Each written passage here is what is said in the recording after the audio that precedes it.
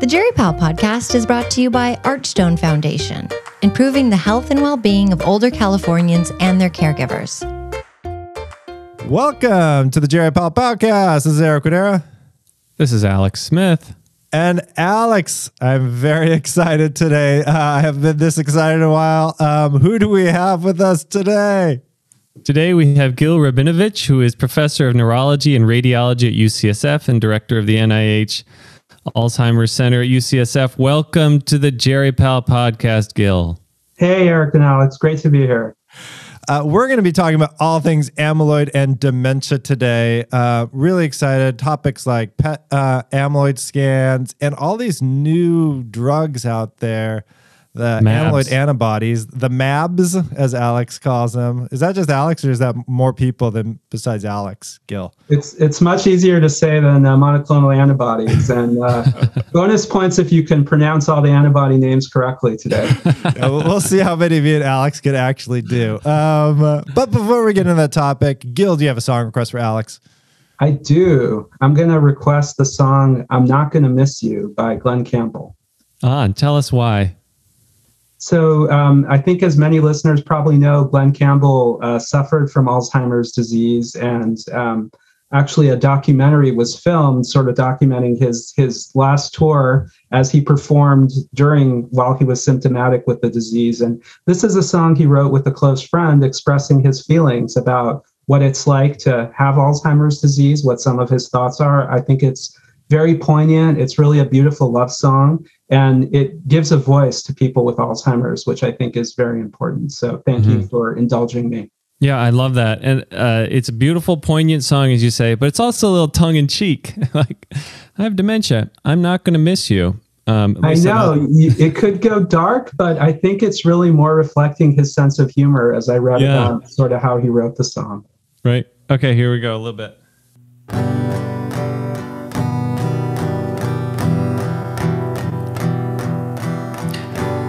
I'm still here, but yet I'm gone. I don't play guitar or sing my songs. They never defined who I am. The man that loves you till the end. You're the last person I will love. You're the last face I will recall, and best of all, I'm not gonna miss you. I'm not gonna miss you.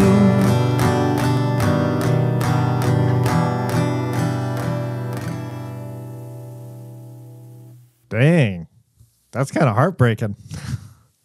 Gets me teary-eyed every time. Yeah. So, Gil, we like to start off with all these podcasts, like how our guests became interested and passionate in the work that you do, in particular around dementia. How did you get interested in this field? For me, it really started, Eric, with falling in love with the brain as an organ. And this started actually even before I went to college. A good friend of mine was in a head-on collision with a bus and sustained a traumatic brain injury. He's made a fantastic recovery. But after he was hit, he had a really dense retrograde amnesia where he recognized his family, but he really had very little memory about basic elements of his life. And then as he recovered, he had this amazing experience where memories would come flooding back to him. So he would describe walking back into the room where he had grown up and having a flood of memories about things that had happened in that room, from a birthday cake to a first kiss. And he described how he would take a book off his bookshelf and, had no memory of ever reading the book, would read the first few pages, and the whole plot would just come flooding back into his brain. Oh, wow. And so I thought this was just about the most fascinating thing I'd ever heard. And I started to read Oliver Sacks, which I think is true of many neurologists, a fabulous writer. If listeners haven't read his work, talking about brain behavior And then in college, I had this fabulous mentor named Bob Sapolsky at Stanford, who gives unbelievable talks about brain behavior relationships. And when I was a senior, he taught a seminar called Mechanisms of Neuron Death, which was basically a seminar about neurodegenerative diseases and what was known about them, back in the late 90s. And, I looked back just a few years ago on some of the notes that I had taken about Alzheimer's disease, and actually our knowledge about the disease hasn't changed that much since I took that class in college, but that kind of set me on that trajectory. So I fell in love really with behavioral neurology before I even knew that I wanted to be a doctor. And, then there was a strong feeling that I wanted to also take care of patients. And so the path to neurology and behavioral neurology was kind of paved by those early experiences. And we just did a podcast, what was it, about a month ago, Alex? I forget, with Jason Karlowish about his new book. And man, we talk about how maybe things haven't changed a lot in the last 20 years, 30 years with dementia. But you get a sense that the next 10 years maybe ushering in potentially a new era or not. Kind of how do you feel where we are right now with dementia diagnosis, dementia therapeutics? Do you feel like we're at that precipice? I do feel like we're at a precipice. So when I think back just on how much has changed in the 15 years that I've been training to take care of patients with dementia and caring for people, a lot of the breakthroughs have happened in the biomarker space. So our ability to identify the pathology of plaques and tangles in living people, initially with spinal fluid tests and then with imaging tests, PET scans. And now in the last few years, I think really exciting progress in blood biomarkers that can very reliably detect amyloid and tau in a much more scalable, cost-effective way. And so these biomarkers are incredibly important for a lot of reasons. First of all, they help us understand the human disease. And so a lot of what we know about Alzheimer's is really what we know about Mousheimer's disease. It's based on animal models that are based on... Did you just call it Mousheimer's? Mousheimer's. Oh yeah, you haven't heard that term before? Yeah. I was like, wait, what? No, I don't want to belittle, I think, animal models are really important. They teach us about molecular mechanisms, sure. But it is important to understand that the animal models that we have for this disease are based on mutations that cause familial Alzheimer's. And those mutations cause 1% of cases of Alzheimer's. Mm-hmm. And so, the changes that are seen in the mice may represent, 1% of the totality of the human disease. And what we can now do, thanks to advances in biomarkers, is we can follow people prospectively, longitudinally, and understand more about how amyloid and tau are forming as the brain ages, how they interact with the brain structure and function, how they ultimately lead in some people, though not all, to cognitive changes. And so having that human model to study the disease has been incredibly important. We don't have biomarkers for everything that happens as the brain ages, and we might get into that. But that's, another problem, which is that we can only see part of the story of what's going on in the brain at a molecular level. The other thing is it's really transformed how we do drug trials. And so, in the past, when people did, a clinical trial, say, for an amyloid lowering therapy in Alzheimer's disease, we included only people at the dementia stage because we couldn't really reliably diagnose Alzheimer's before that. We included them based on clinical criteria, which when you compare them to autopsy results are only about, 80% accurate, even at expert centers. And then finally, we actually had no idea if the drugs that we were giving in a drug trial were engaging the target. Were they modifying the biology of the disease?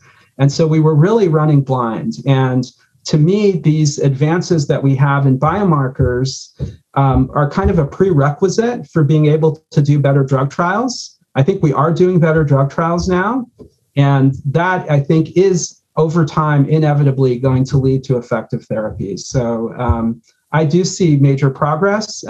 You commented on my background. I am a Cubs fan, so by nature, I'm a very optimistic person. So I think everything I say, with a little bit of a grain of salt. But that said, I think we really are at a precipice and at a very exciting time to be involved in this disease as a researcher and as a doctor.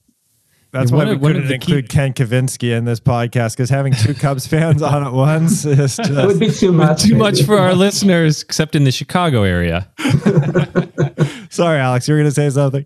Oh, I was going to say, one of the other points that Jason Karlowicz raised in his book and in the podcast was how we're now pretty certain that Alzheimer's is a heterogeneous group of diseases, and that we will be discovering, ways to test for different forms of Alzheimer's and to treat different forms of Alzheimer's. I wonder if you have any commentary on that observation as well.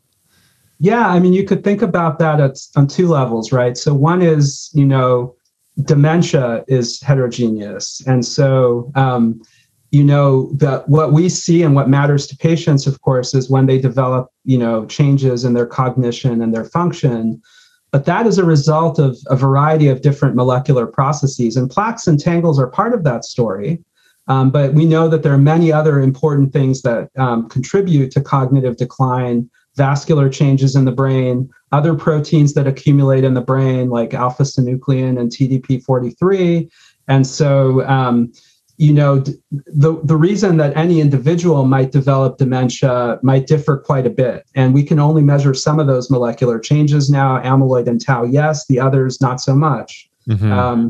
The other thing about heterogeneity is Alzheimer's, defined as a plaque and tangle disease, is that a heterogeneous disease? And I do think that probably we will learn that it is. In some people, we talked about, 1% of people who have, autosomal dominant mutations that cause them to overproduce this A-beta peptide that forms plaques. These people get Alzheimer's disease with about 100% penetrance with these mutations. So that's 1%. We know, that about 60% of people have a genetic risk factor called ApoE4, and that may contribute to the risk of a disease through a variety of different mechanisms. Mm-hmm. But, there are also probably other pathways that lead to plaques and tangles, and they may differ from patient to patient. So in some patients, it may be related to some inflammatory event that led to activation of the innate immune system in the brain, and that might have occurred, and precipitated the pathology of plaques and tangles. In other people, it may be a traumatic brain injury that, maybe set some of these things in motion. In other people, it may be vascular disease that leads to changes in the inflow and outflow of some of these proteins. And so I think there are probably different upstream pathways that are leading to this common phenotype of plaques and tangles. And then, the final angle you might think about it is the clinical phenotypes of the disease are heterogeneous. So, most people present with memory loss, but other people who have plaque and tangle disease present with primary problems with their language function or their spatial function, or in some people, even changes in their behavior and personality. And so, there's a lot of layers to heterogeneity in this disease, and we're just starting to peel some of those layers off now. Mm-hmm. Given that, how important right now, given that, we won't dwell a lot on like the cholinesterase inhibitors and Namendas out there of how effective they are. Like in general, my feeling is like, is a good summary of the evidence around them. It doesn't really help. Yeah, it's much. Interesting though, Eric, because some people do respond in the sense that they actually do get better. Yeah. These tend to be people, especially who have a Lewy body disease, where acetylcholine deficiency may be a big driver of some of their functional brain changes. For most people, I agree, they don't notice an improvement. It doesn't stop a decline over time. And it's very hard to know if these drugs even work because people don't feel better and over time they get worse. So, and there's nothing you can measure to say the drug is or is not working. So absolutely no argument that we need much better therapies. Mm-hmm. Yeah. And as we think about like the much better, like it's really exciting to think like we can target these things like amyloid. But before we talk about that, like right now with let's say targeting from a diagnostic perspective with PET amyloid scans, where do you think we are right now with the use of both these PET amyloid and these biomarkers in helping us determine kind of what's going on with this heterogeneity, or this person that's in front of us that may have memory complaints or we may have concerns around their memory. Where do you feel we are right now? So, I'm coming at this from a perspective of a dementia subspecialist, right? So, people who come and see me or others in our center are really looking for answers. Mm-hmm. And, the biomarkers in and of themselves are not sufficient to diagnose Alzheimer's, but in the right clinical context, just like any lab test that we use in medicine, they can actually provide a lot of certainty about what you are or are not dealing with. And so, a common question is, I'm experiencing some mild symptoms. Are these normal for age, or is there something more insidious that I need to worry about? A lot of patients who come to see us have atypical symptoms that I alluded to a little bit with the atypical Alzheimer's phenotypes. These folks are dismissed a lot of times as, just having depression or a midlife crisis. They tend to occur in actually younger people in their 50s and 60s, where, Alzheimer's may not be sort of high on the radar of the physician who's doing the first assessment.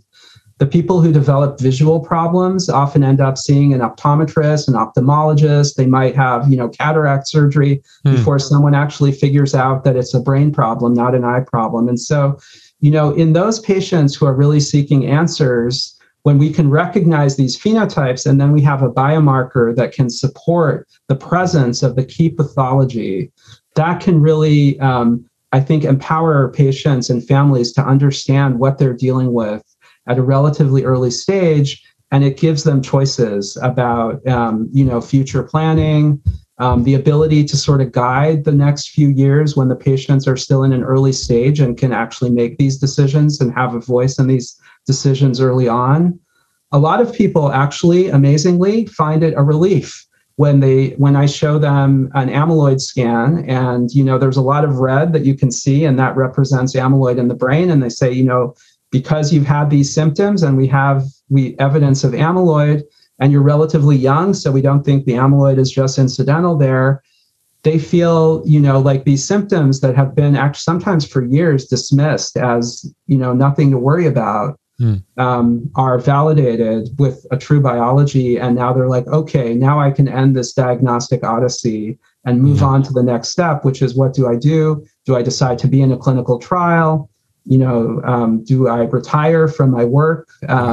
A lot of really core decisions. And also, having that objective evidence, I'm sure you guys have seen this quite a bit, but sometimes there's a lot of controversy where the patient and their spouse may not agree on what's going on. And, the child that lives in New York, we're in California, who talks to mom once a month. This is a familiar story. I can see your smile. When I was in New York, it was always the daughter from California. Okay. Well, okay. Fair enough. But, having that, that biological evidence can end a lot of these kinds of disagreements, and everyone can sort of come to the same place of, this is serious and this is what we're dealing with. And now let's move on and think about the next step. So I found that that amyloid PET can help. Tau PET scans are something that we've been able to use also. And they're very helpful because there's a really strong, unlike amyloid, there's a really strong correspondence between where tau tangles are in the brain and the specific symptoms that patients have. So people who have memory loss show tangles in memory areas in the temporal lobes, et cetera. So looking at those pictures also can help patients and families sort of understand the disease. Now, that said, these biomarkers are expensive. They're not accessible everywhere. And that's where I think blood markers are really going to transform the field, because if you have a blood marker that can tell you about amyloid and tau in the brain with pretty high accuracy, or even if it can just rule out the presence of these proteins in a large number of people, reducing the number of people who need to have a PET scan or a spinal fluid test to confirm that these proteins are present in the brain, then I think we're dealing with something that's much more tenable from a public health point of view, from a global health point of view, as opposed to saying everyone, who is concerned about symptoms, is going to need a very expensive, invasive test. And for like a PET amyloid, how much does the amount of amyloid in the brain actually correlate with like the severity of disease, or potentially where they are in the progression? It depends on the stage. So in what's called the preclinical stage of the disease, where there's evidence that the pathology is happening, but people don't yet have symptoms, or even in the early symptomatic stage, people with higher levels of amyloid are more likely to progress than people with lower levels of amyloid. But then it reaches a relatively early plateau, even in, the stage that we call mild cognitive impairment, or MCI, where people have cognitive impairment but are still functionally independent. And so at that point, you kind of lose any correlation between how much amyloid is in the brain and the symptoms. So at that point, it becomes more, is the pathology there or not? But, one misconception I think that people have about amyloid PET scans is that they only represent the amount of amyloid. And it's true, the tracer is binding to amyloid. But actually, amyloid is very strongly related to tau tangles, and tau tangles are very strongly related to symptoms. And by the time there's enough amyloid in the brain to have a positive scan, there's actually a lot of tau in the brain as well. And so even though it's not directly measuring plaques and tangles together, once you have a positive PET scan, it tells you not only is there significant amyloid, but very likely there's also significant tangles. And that actually information has much stronger prognostic value. And so these scans aren't super sensitive to early stages of amyloid. And once they're positive, we found that they're about 90% accurate in our center, for example, not just in predicting amyloid at autopsy, but who actually ends up with an autopsy diagnosis of Alzheimer's disease as the cause of their dementia syndrome. Yeah, and I remember from another one of your studies, I think about a third of patients who we thought, and these were in like neuro centers, right? That we thought had Alzheimer's disease had a negative amyloid, and about a half of those we thought didn't have Alzheimer's disease actually had some amyloid in their brain. Is that about right? Yeah. So, this is, as clinicians, we can only get so far in terms of, characterizing people clinically. And at the end of the day, it's the biology that's going to matter probably, at least in terms of, some of the therapies that we'll be discussing today. And so, it kind of reminds me of, in med school, when you were auscultating the heart, and you were learning to do all of these provoking maneuvers to try to distinguish, like aortic stenosis from mitral regurgitation. And at the end of the day, you do the echo and you figure out which one it is, right? Yeah, so right. That kind of reminds me of that, trying to use our clinical acumen. I mean, we're pretty good at it, but not good enough, and especially not in early stages where, we're trying to identify a biology based on pretty mild clinical symptoms that can be difficult to distinguish just from aging. And do you think, this is my last question about amyloid scans, until maybe after we talk about, future therapies, do you think in a wider practice outside of where the Alzheimer's centers, where people actually are thinking this through and working through the diagnosis, do you think there is a wider role right now for these scans in the community?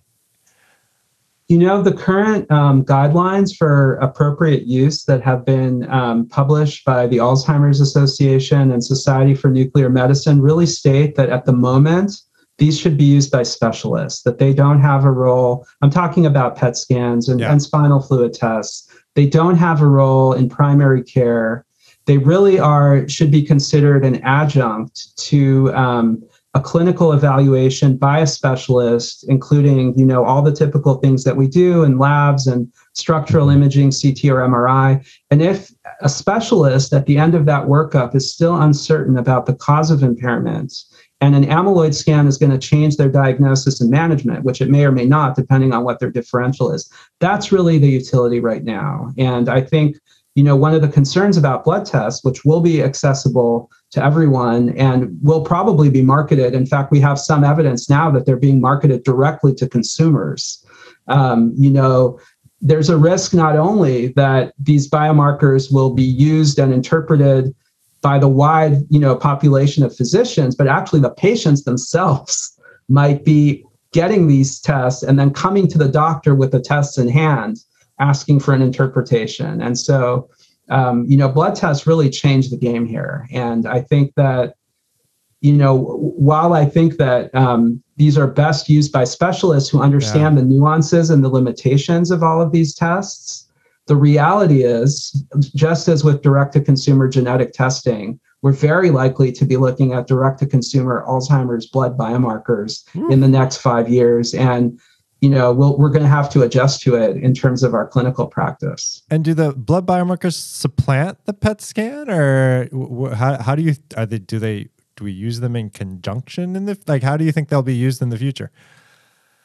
I think they will, the data so far, and these need to be replicated in larger and more diverse cohorts and, more in real care than in academic centers. So with a lot of caveats, the markers seem to be pretty good at telling who has amyloid and tau in their brain and who doesn't. They don't tell you what the imaging tells you, which is where or how much. Yeah. But they could be very useful in ruling out amyloid and tau in a large number of people. And then if you really need to confirm their presence, you can do a spinal fluid test or a PET scan, which may be, more specific. But you could set a threshold that would be sensitive for these blood tests that would allow you to rule out the disease in a large number of people. And I think that would be very helpful for practice. But inevitably, it's also going to detect amyloid and tau in people who don't have symptoms. And, they're going to be looking to find out if they're at risk for Alzheimer's. And I think we as a field are going to have to adjust to that because it's coming. Yeah. Are we going to pivot to talk about treatments now? Yeah. Let's Can I do the pivot? Treatments. I've got 2 pivots. Okay. Here's the first pivot. So every year, Eric and Ken Kavinsky do a summary of groundbreaking articles in geriatrics at the American Geriatric Society meeting, and then I do parody songs for selected articles. And so they're going to present an article about aducanumab this year. And so as a preview, I've worked up some lyrics for this. I'm interested in your thoughts on them.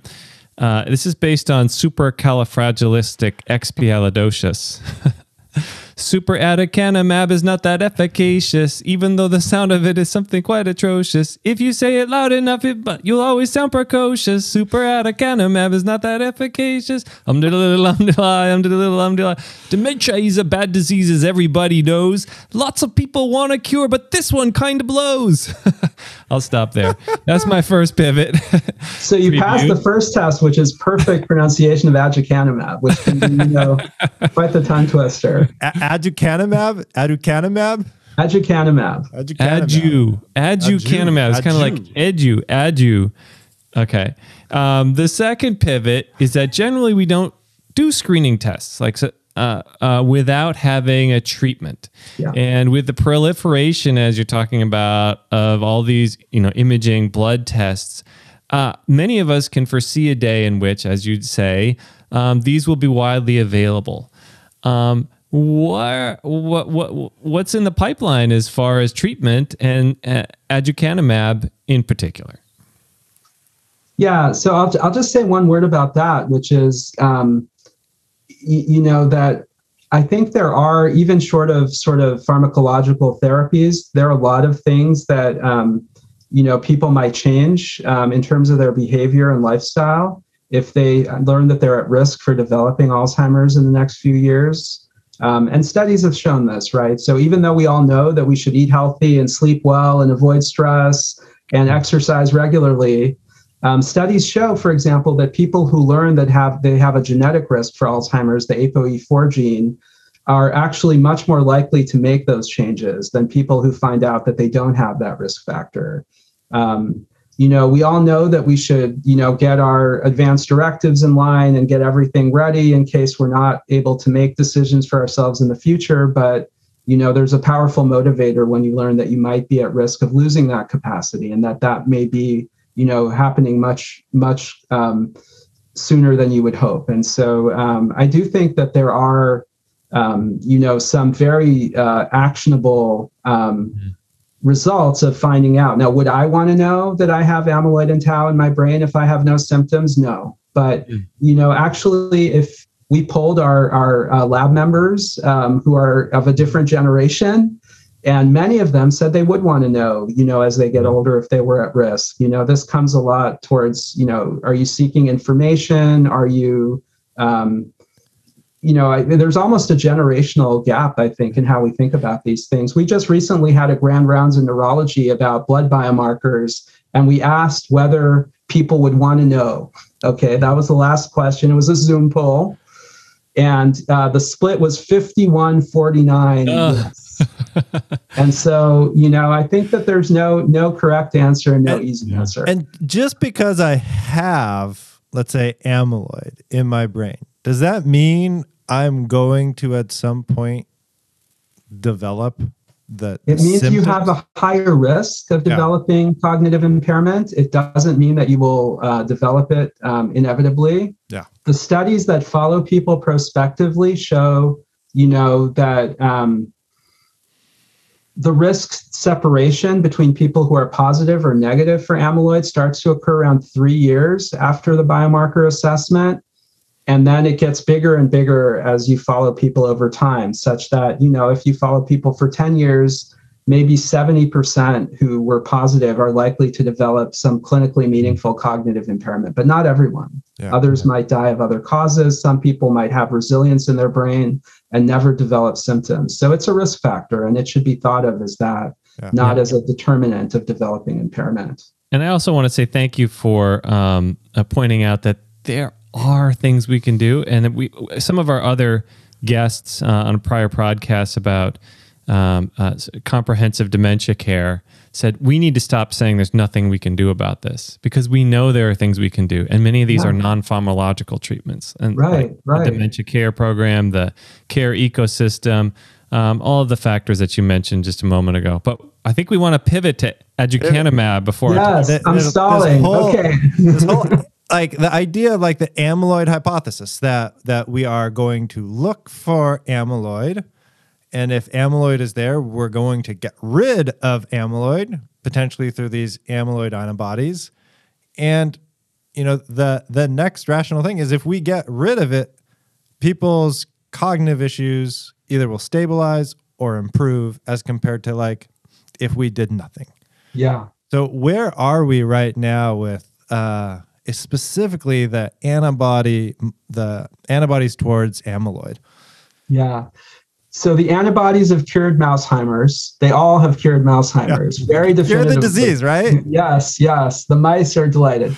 But none of them so far have proven efficacious in human disease. Now, it's quite an interesting story. So initially, the antibodies that were tried in people were dosed too low. There's no doubt about that.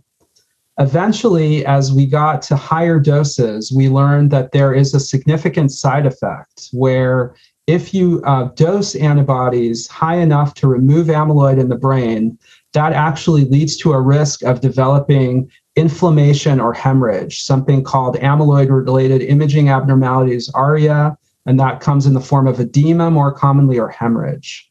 And so there was a lot of concern about this specific side effect, and that caused kind of a mess in some of the clinical trials that were done, because the dosing, now I'll make a long story short and say that what we've learned is that this is something you have to monitor with MRIs, but in most cases, like 2/3 or more of cases, it's entirely asymptomatic.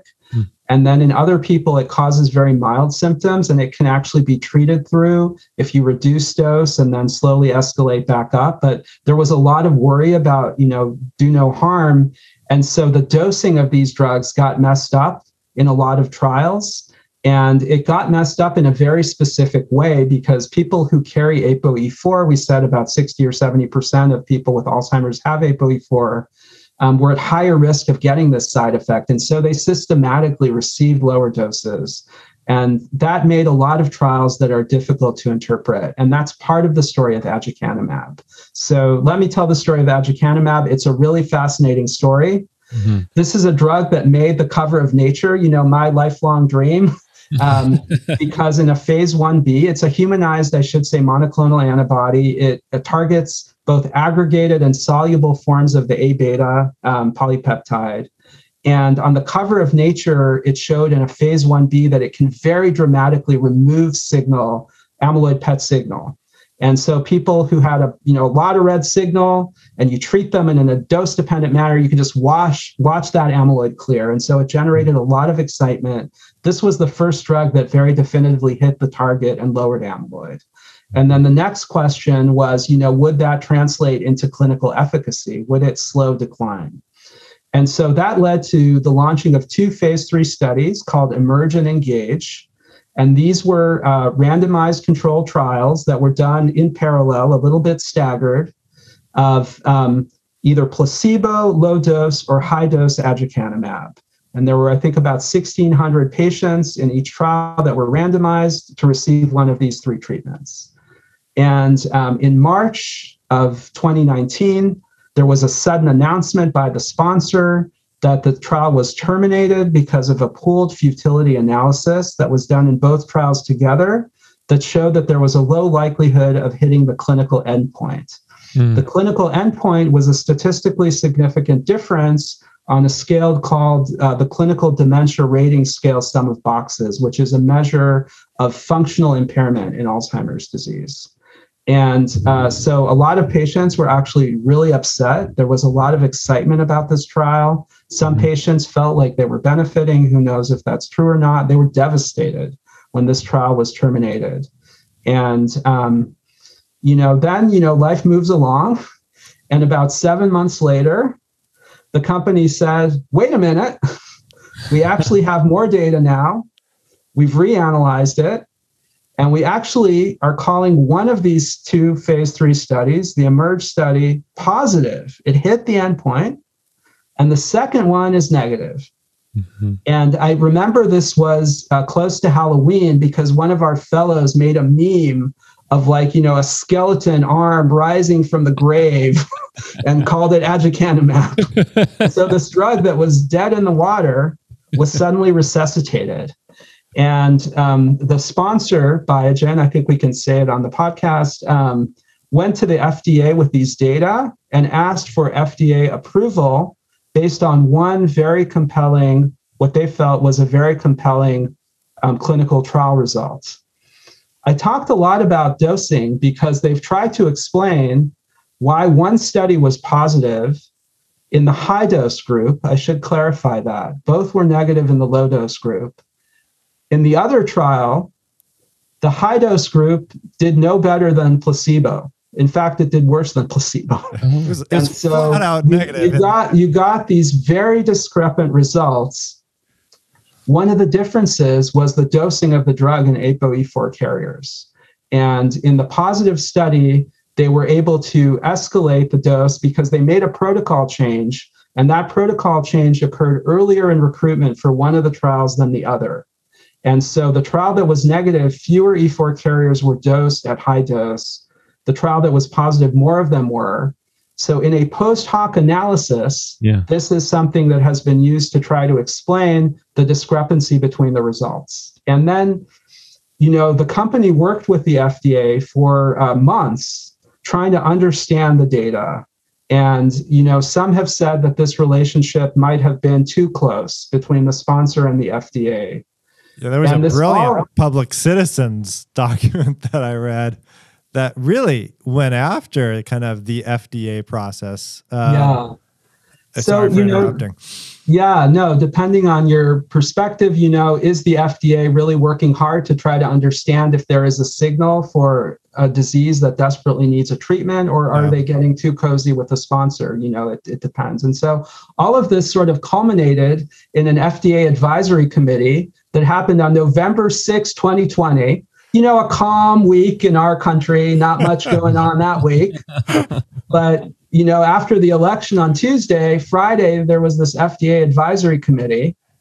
And there was a presentation from the sponsor and the FDA that was tried to show the data in a very positive light. There was another review by the FDA statistician that was very skeptical about the results of the trial and the post hoc analyses that were used to sort of rationalize the different results. That was actually not presented at the meeting, but the advisors read, to the FDA statistical review. And at the end of quite a contentious advisory committee meeting, basically unanimously, the advisory committee recommended against approval of the drug based on the current data. Mm-hmm. We still don't have an FDA ruling on this. We're going to, as we record this, we're on April 1st. The FDA ruling will occur, I believe, on June 7th or earlier. And, I think there are some people who still think the FDA might offer some sort of approval or conditional approval, even though the advisory committee was very much against it. I am skeptical about, post hoc analyses. I do think there has been a trend, and we don't have time to go in detail into all the data, that suggests that amyloid-lowering therapies have a modest clinical benefit in early stages. This is based on more than one trial. So I would not be shocked if, the trial that was positive was correct and there were some issues. But I think the only way to really resolve that is to do another well-designed phase 3 RCT, dosing the drug correctly for everyone. Yeah. And then you'll see basically, are you able to replicate these results or not? And to me, that is the most logical path forward.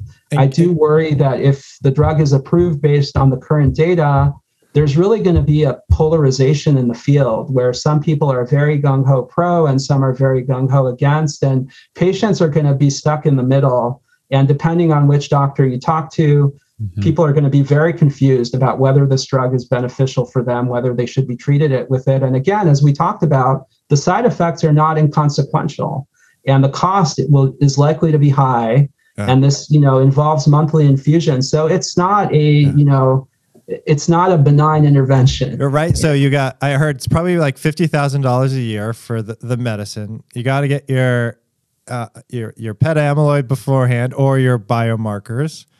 And then I think about 40% had some imaging abnormalities. So you get your pre-MRI, you get your post-MRI, and potentially monthly, or do you think it's like going to be Q3 month like MRIs, at least in the beginning? Because it sounds like this type of edema happens earlier on. Is that right?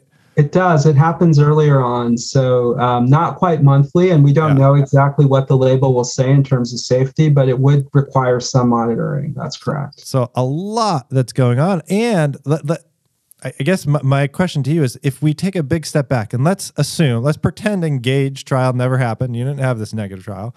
We have this Emerge trial where the low dose didn't seem to work, but the high dose did. Like a 0.4 difference on CDR-SB. It's an 18-point scale.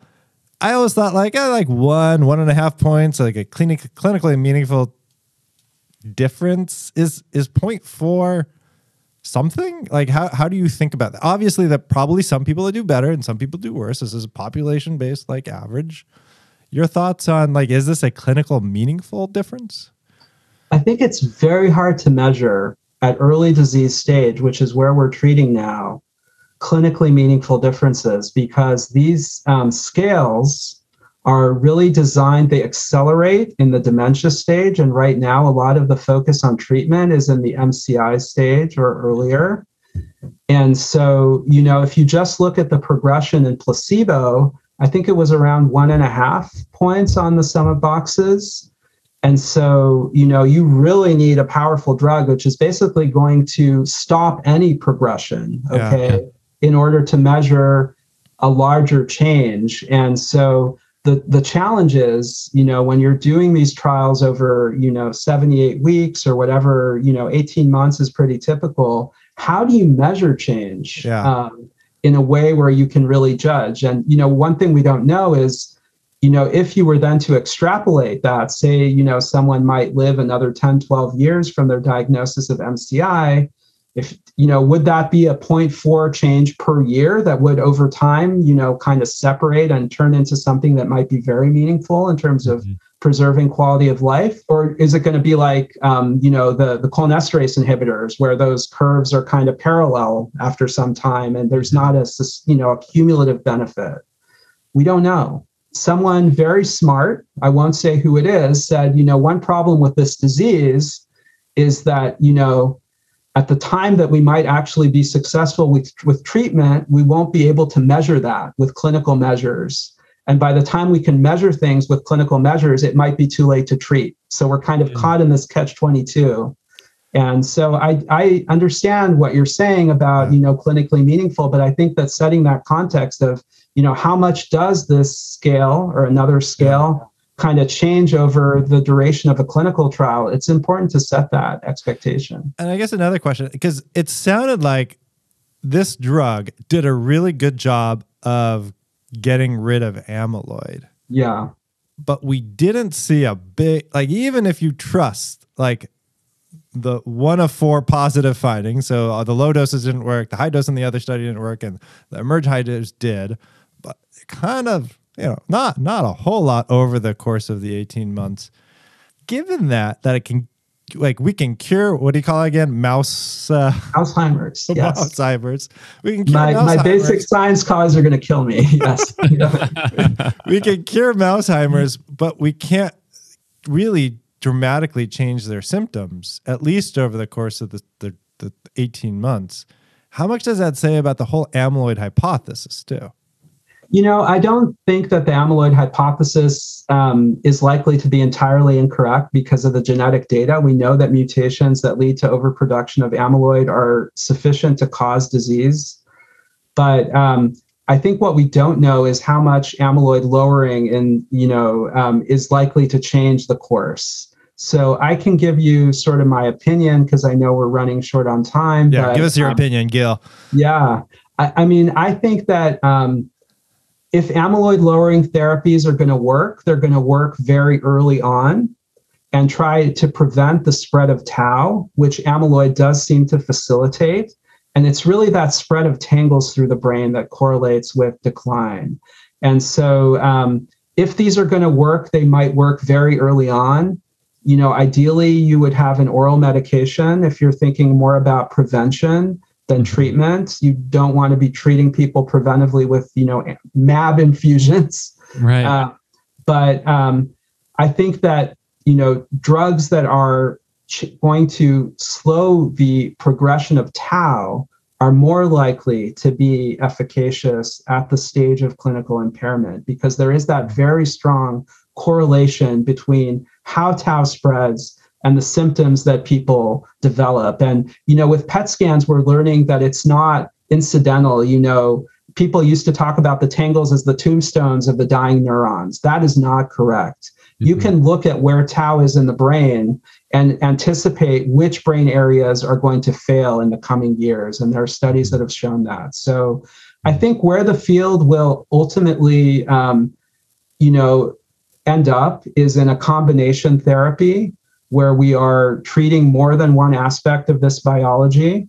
I think amyloid lowering therapies are likely to have some role, especially at an early stage in that sort of cocktail. Mm-hmm. But, I think that really other drug targets are more likely to be, more robustly efficacious in later stages. And, as to think back to early in our conversation, if we can really understand at an individual patient's level, why are they developing, the symptoms and the biology?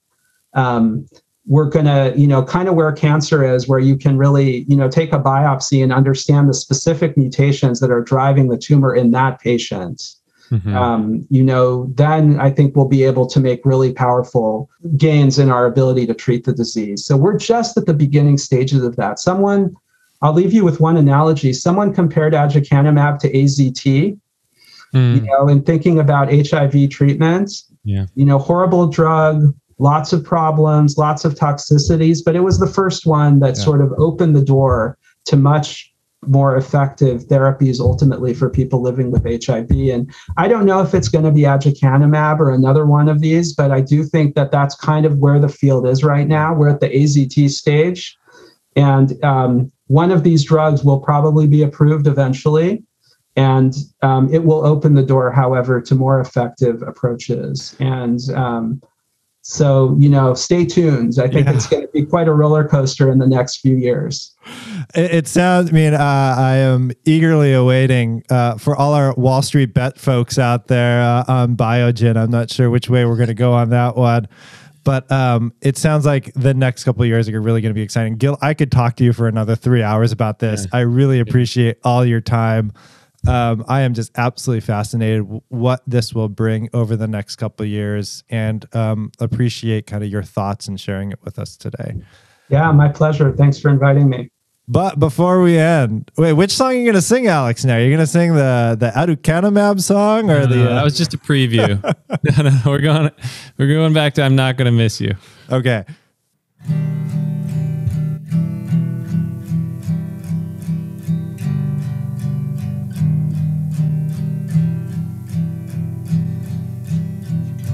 I'm never gonna hold you like I did,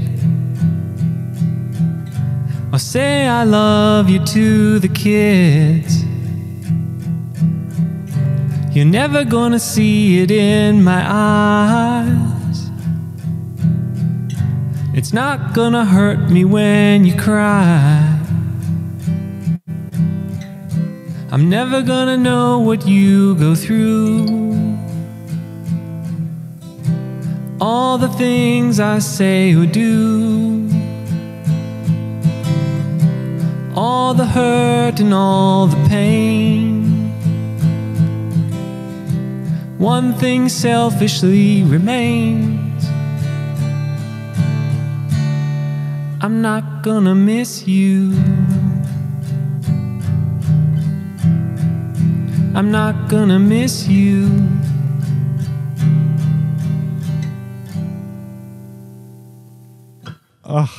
Heart just breaks.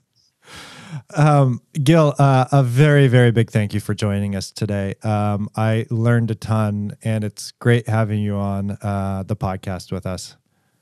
Yeah, no, thanks a lot for inviting me. It was a lot of fun, and hopefully we can continue the dialogue. Yeah, we got to have you back in like a year once everything is approved by the FDA and the world is a very. It might be, place. I hope the FDA doesn't approve it, but the donanemab study, which we didn't have time to get into, is a much cleaner study, and it did show that lowering amyloid reduced the spread of tau. So there's something there, but that was a phase 2 study? Phase 2, yeah. So they're going to proceed with a larger replication study. Yeah. Hopefully they don't stop it midway through. The other thing that was great about, that study is they were treating, it was kind of like induction therapy. So they treated people until the plaques were gone, and then they stopped treating and just monitored to see if the plaques come back. Mm-hmm. And so, is again a much more appealing sort of, if you're going to have these MAB treatments, like having them be not everlasting, but really that's in part that's kind of my worry, because I know what's going to happen is like 10 years on, they're still on aducanumab, they're in hospice, they're still getting their aducanumab monthly injections, with at best a small signal that it works.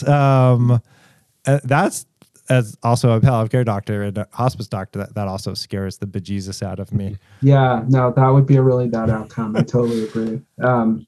But yeah, let's see. I hope the FDA does the right thing and does a phase 3. But at this point, who knows? All bets are off. Right. We'll see. Put your money down. Thanks everybody for joining us too for this podcast, and a big thank you, Archstone Foundation, for your continued support. Good night, everybody. Night.